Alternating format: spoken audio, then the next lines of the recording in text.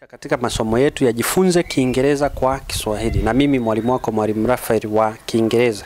Kumbuka masomo yetu huwa tunayanukuu kutoka kitabu hiki cha jifunze Kiingereza kwa Kiswahili. Ukitaka kupata masomo haya kwa undani na mengi zaidi, tafuta kitabu hiki. Jinsi ya kukipata utapata maelekezo hapo chini.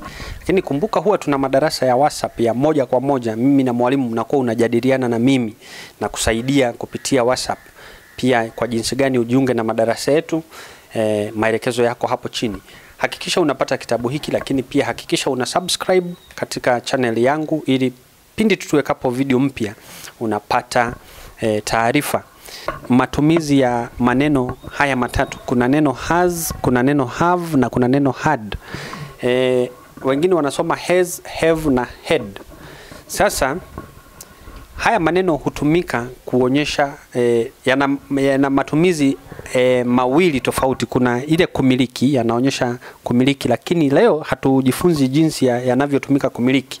Leo tunajifunza jinsi ya kuonyesha tendo timilifu. Yani kwa Kiingereza tunasema kuitumia perfect tense kwa kutumia has, have na had. Kwa hivyo wakati timilifu huonyeshwa kwa jinsi gani kwa Kiswahili?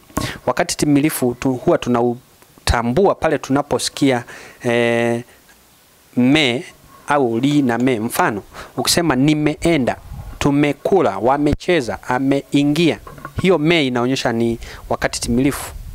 Sasa kwa Kiingereza hiyo me wakati huo timilifu tunaita perfect tense.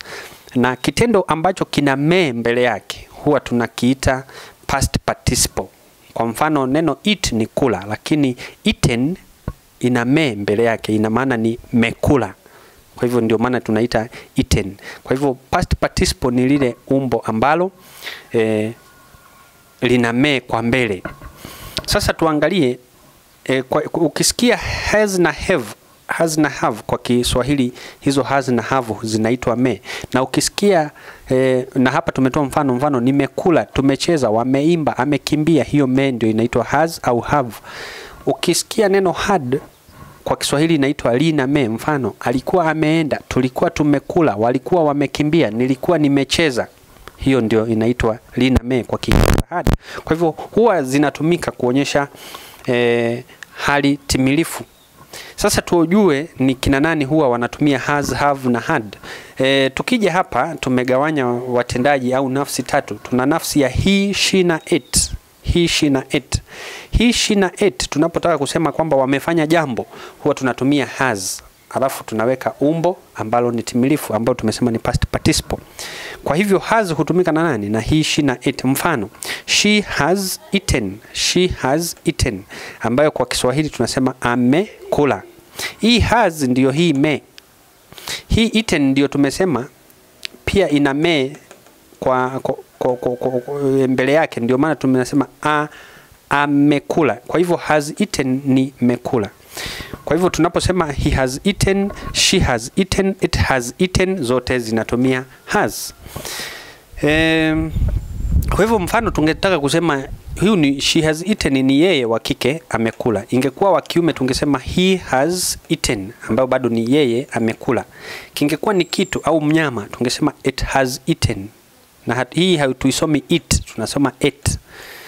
It has eaten tungesema kimekula, kama ni mnyama amekula, kama ni kitu kimekula. Sasa tumemaliza wale wanaotumia has, tuangalie wanaotumia have. Have hutumika na nafsi 4. Kuna nafsi ya I ambayo ni mimi, kuna nafsi ya we ambayo ni sisi, you ambayo ni wewe au nyinyi, zote mbili zinawakilishwa na you. Lakini pia tuna nafsi ya they. They ni wao au hivyo vitu au wanyama. Kwa hivyo tunapotumia I, we, you na they, wao tunapotaka kuwawekea ile me yao inaitwa have. Kwa hivyo tutasema I have, we have, you have, they have.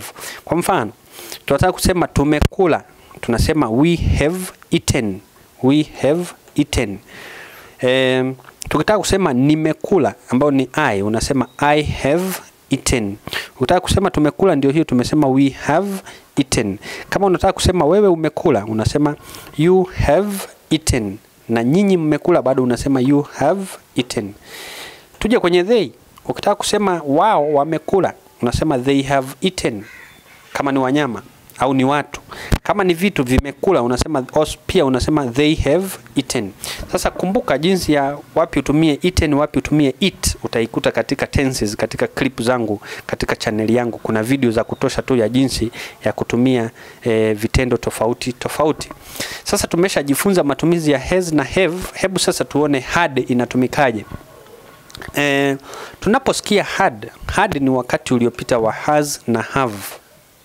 Kwa hivyo had kwa Kiswahili tunaitambua kwa kusikia li na me. Mfano, tulikuwa tumeenda, walikuwa wamecheza, nilikuwa nimekimbia, walikuwa wameimba. Hiyo li na me ndio inaitwa had. Sasa had huwa inatumika na nafsi zote. Kwa hivyo inatumika na he, inatumika na she, inatumika na it, inatumika na I, inatumika na we, inatumika na you na inatumika na they.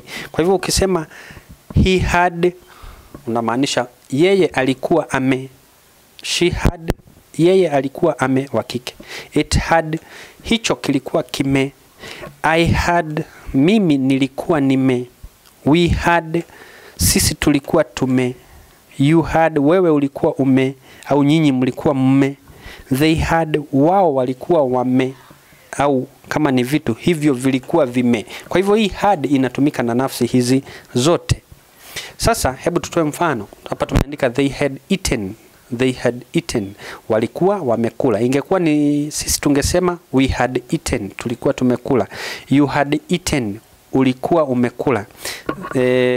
I had eaten, nilikuwa nimekula. Kwa hivyo tunaposikia maneno has, have na had, tujue kwamba hayo ndiyo matumizi yake. Huwa yanatumika kuonyesha perfect tense ambayo tunaita wakati timilifu. Na has na have inatumika kuonyesha present perfect tense au wakati uliopo timilifu. Had inatumika kuonyesha wakati uliopita timilifu ambao tunauita past perfect tense. Ukitaka kujua zaidi, tafuta video ambazo zina majina hayo ya past perfect tense na present perfect tense. Hadi somo lijalo, ni mimi mwalimu wako Mwl Raphael wa Kiingereza. Usisahau kusubscribe na pia usisahau kulike na kushare. Kama bado hujapata kitabu, hakikisha unapata kitabu. Maelekezo yako hapo. Kama unataka kujiunga na madarasa ya WhatsApp, maelekezo pia yako hapo. Tukutane kipindi kijacho.